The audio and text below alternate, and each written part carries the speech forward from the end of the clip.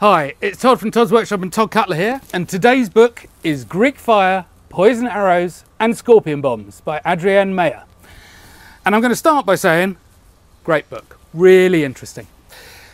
So I got this book actually off the back of a TV show that we had to build a Greek fire boat for. It was called Beat the Ancestors.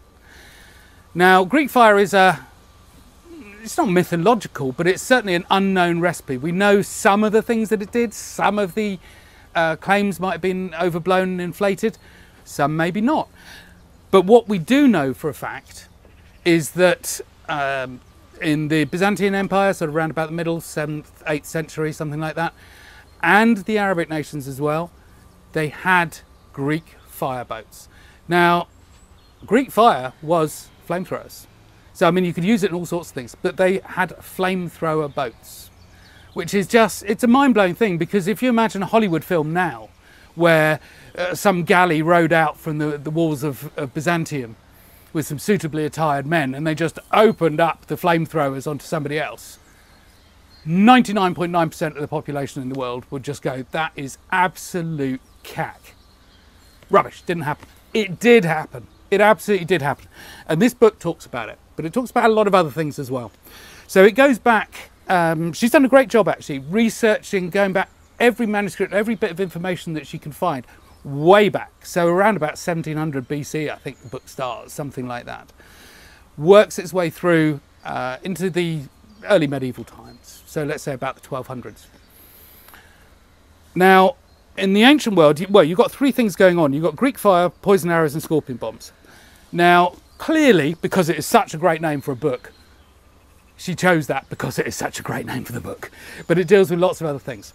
So it deals with not later medieval fire weapons, but Greek fire. So they had a lot of pots of incendiary that they would mix up and throw around and pour around, and oil and naphtha-based stuff.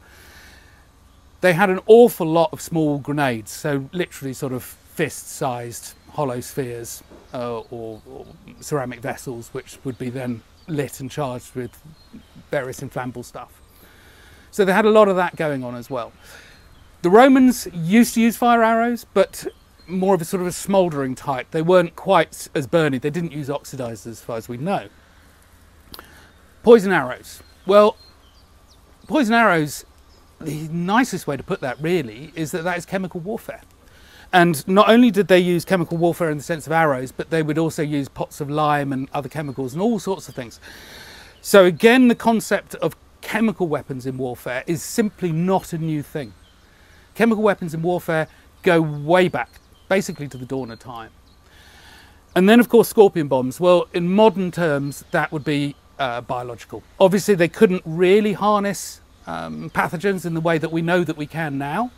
Although again, they used to poison wells by throwing animals down it. She deals with that.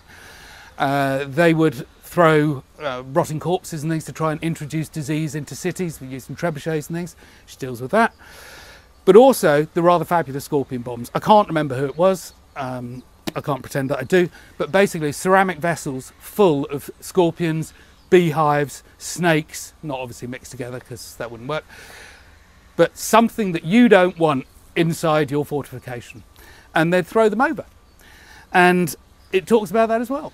So she does go into the recipes. Now, some of the words obviously just and translations are just lost to time. Other ones she's made good guesses at, or the best educated guesses she can. Other ones you absolutely know. So these recipes are rarely complete, but they give you a really good indication of what's going on.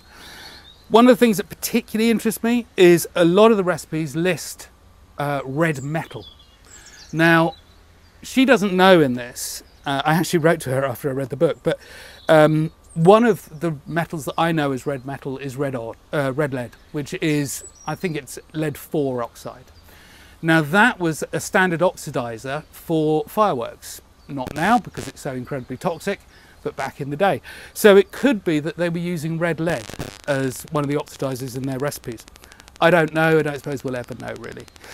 But anyway, Greek fire, poison arrows and scorpion bombs, if nothing else, You just need to buy that so it sits on your bookshelf and people can read the title because it's so very, very cool.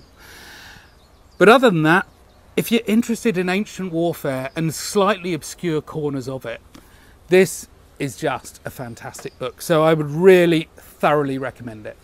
And like all of these little chats that I'm giving about the books, there is a listing about it in the notes. Go have a look. Go buy the book.